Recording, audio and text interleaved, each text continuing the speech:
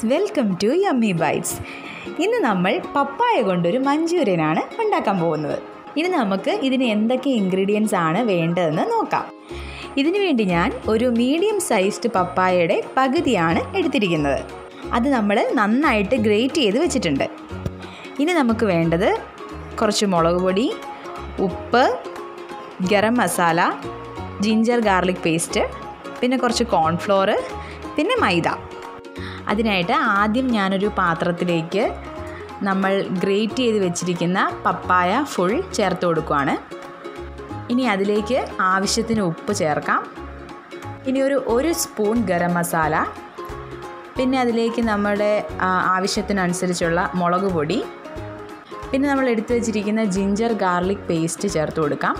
പിന്നെ അതിലേക്ക് കുറച്ച് കോൺഫ്ലോർ. ഇനി നമുക്കതിലേക്ക് കുറച്ച് മൈദ ചേർക്കാം. ഒരു 2 സ്പൂൺ മൈദയാണ് ഞാനിവിടെ ചേർത്തിരിക്കുന്നത്. ഇത് നന്നായിട്ട് ഇതിനെ ഒന്ന് മിക്സ് ചെയ്തെടുക്കണം. ആദ്യം നമുക്കിതൊന്ന് സ്പൂൺ കൊണ്ട് മിക്സ് ചെയ്യാം. അതിനുശേഷം നമ്മൾ കൈ ഉപയോഗിച്ച് നന്നായിട്ട് ഇതിനെ മിക്സ് ചെയ്യണം. ഇതിൽ വെള്ളമൊന്നും നമ്മൾ ചേർത്ത് കൊടുക്കണ്ട. ആ പപ്പായയുടെ അതിനകത്തുള്ള വെള്ളം മാത്രം മതിയാവും ഇത് നന്നായിട്ട് മിക്സ് ആവാനായിട്ട്. അപ്പോൾ നോക്കി, ഈ ഒരു പാകത്തിൽ നമുക്ക് കിട്ടും. നല്ല ബോൾസ് ആക്കി എടുക്കാൻ പാകത്തിന് വന്നിട്ടുണ്ട്. നമുക്ക് ചെറിയ ചെറിയ ബോൾസ് ആയിട്ട് ഇതിനെ മാറ്റാം.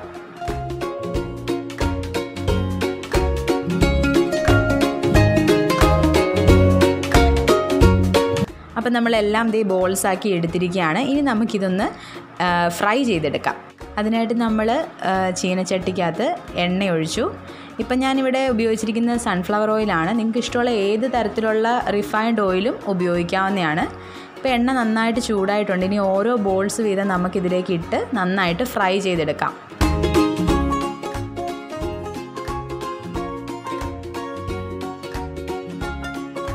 ഇപ്പോൾ ഇത് നല്ലൊരു ബ്രൗൺ കളറിൽ ഇത് കിട്ടിയിട്ടുണ്ട്.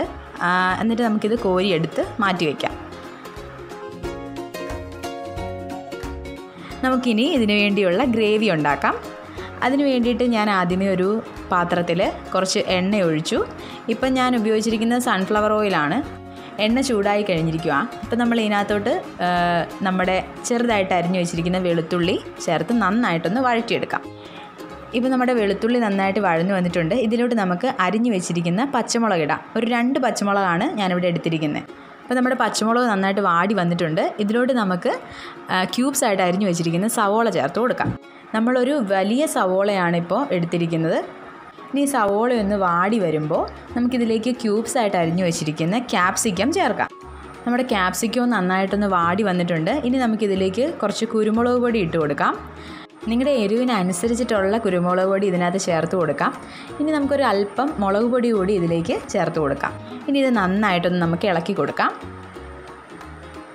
ഇനി നമുക്കിതിലേക്ക് ടൊമാറ്റോ സോസും അതുപോലെ തന്നെ കുറച്ച് സോയ സോസും കൂടി ഒഴിച്ച് നന്നായിട്ടൊന്ന് മിക്സ് ചെയ്യാം.